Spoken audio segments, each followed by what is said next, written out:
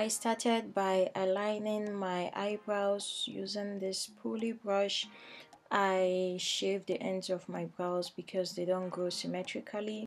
Using an eyebrow pencil, I am now outlining my brows. I start from the bottom, I follow the shape of my natural brows and draw the tail in the way I like it to go. To be the one to love you, to be the one to have. Using the same eyebrow pencil, I start from the topmost part of my brows. I drag it down towards the middle part. I create an arc and pull downwards to form the tail. Once I have outlined my brows, I'm going in to fill in the middle part and the tail.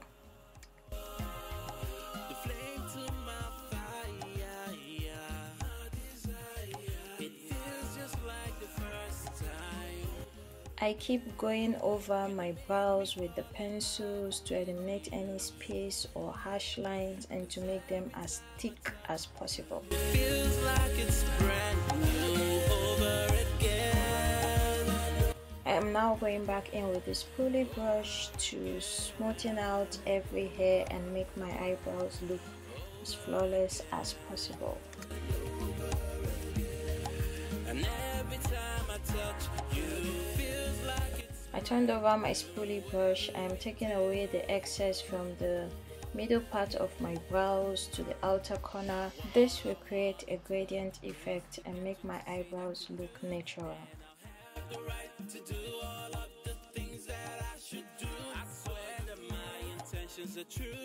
Using an angle brush which was dipped into LA Girl Pro Concealer, I am now cleaning up any mistakes and defining my brows.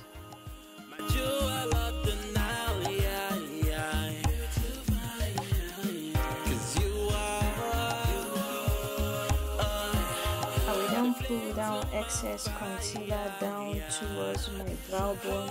This will act as a highlight effect.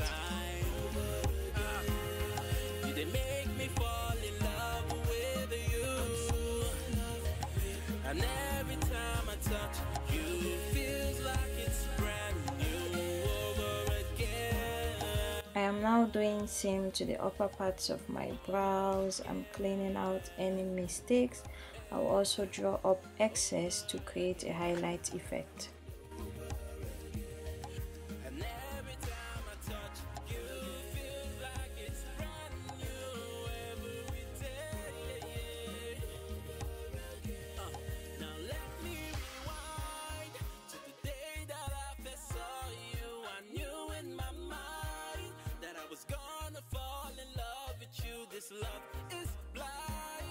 Using a blending brush, I am now wiping out excess concealer to prevent harsh lines.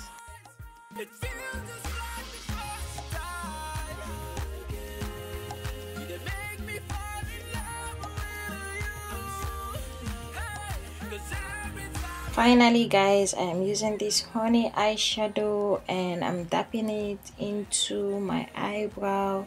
This will help create a matte effect.